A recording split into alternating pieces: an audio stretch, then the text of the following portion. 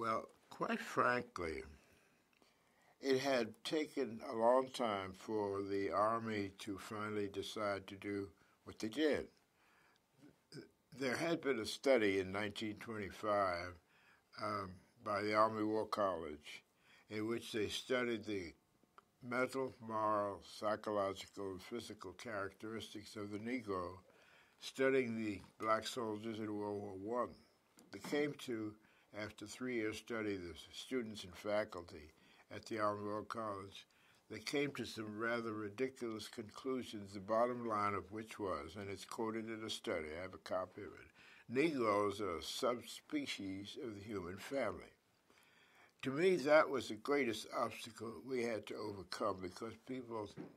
the general public, the legislature, the Congress, and the military just didn't believe that blacks had the smarts,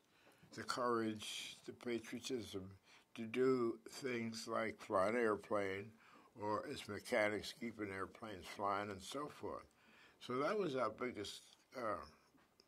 obstacle